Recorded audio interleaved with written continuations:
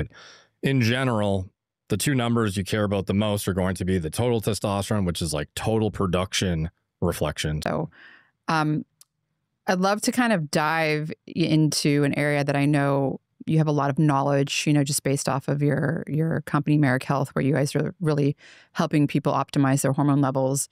And so I kind of want to talk a little bit about some of the best practices for measuring testosterone, interpreting the results.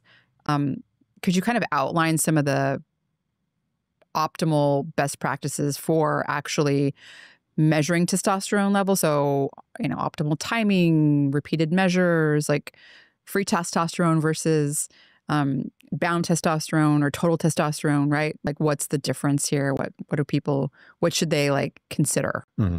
So total testosterone is the number that most people are familiar with, which reflects the total production that can be detected in your sample of blood that was taken. So floating around how much testosterone is there, inclusive of the testosterone bound to binding proteins.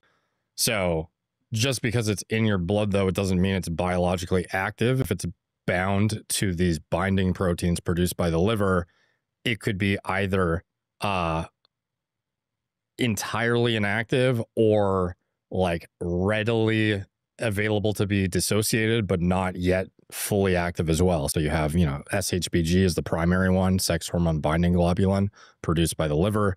This acts as a regulator of androgenicity in the body, which is like how much androgen exposure systemically you would be exposed to. And the body has this kind of regulating mechanism to partly to make sure that, females stay feminine, males stay male, and regulate which tissues get which hormones when and transport it around the body, because these are hydrophobic, like they're fat soluble and would not go through the blood to where you want them without some sort of carrier. So they have a hydrophilic vehicle, similar to like how cholesterol will get moved around through its, ApoB particles and whatnot.